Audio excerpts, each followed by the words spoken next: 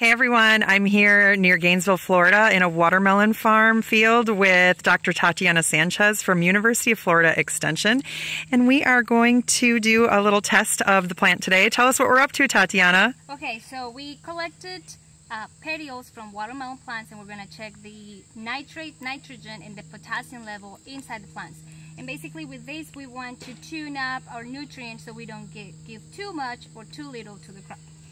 So after you collect just like the leaf stems, you cut them to take a subsample of what you just collected.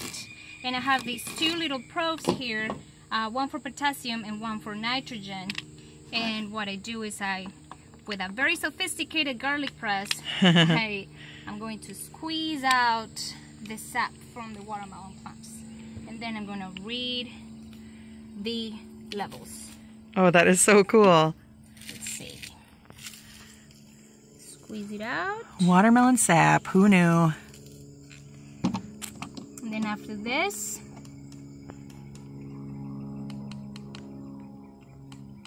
moment of truth. So the green one is, you said potassium? No, the green one is nitrogen. Okay. The pink one is potassium. Okay. That is so interesting. So we have different calibrated numbers for the different stages of the crop throughout the season, and based on that we say, okay, we're a little low, we're a little high. For what I'm reading right here, the nitrogen is still calculating. We are very good in potassium, that's good, yay. And our nitrogen is still reading. So once that's done, I'll know we're good, we need to step it up, or where we are. Cool. Yeah. So do you do this with a lot of different plants besides watermelon? Yes, you can do this with multiple vegetables and even some herbs.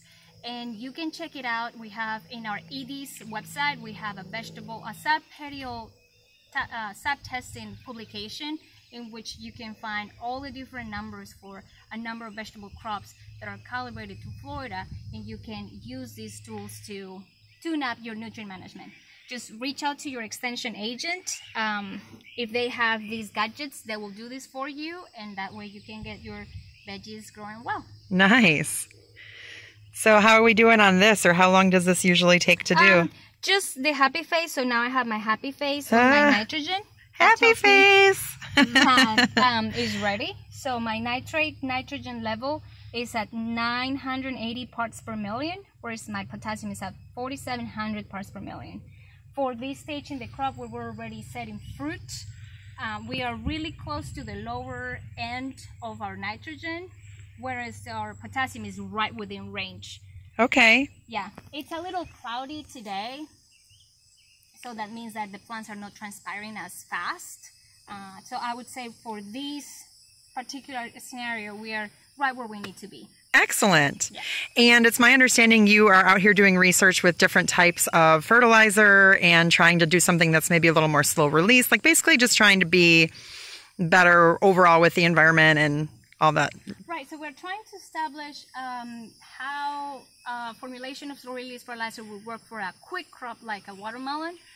We typically give the nutrients to the crop, a portion of them at the beginning of during the planting pretty much, and then we feed them through the drip tape to meet up all those nutrient requirements throughout the season. Cool. And what we're testing here is, okay, if we change a little bit the formulation on slow release, so the release is not as slow and can meet the nutrient requirements throughout the watermelon season, which is a short season, then that way we might be able to have a better hold on our nutrients. Since we are in Florida and we have sandy soils and leaching rains, the slow release fertilizers will help us fight back the leaching of nutrients into the ground by providing those nutrients to the crop slowly, but when they need them. Excellent. So that's the research that we're doing, and stay tuned. We'll let you know how that goes. And excellent. Yeah, we're really excited about it. Great. Thank you so much. Let's go take a look here real quick and just see. Here's your drip tape irrigation and the watermelons here. We're learning all about watermelons today. Thank you so much, Dr. Sanchez. I'm happy to teach you.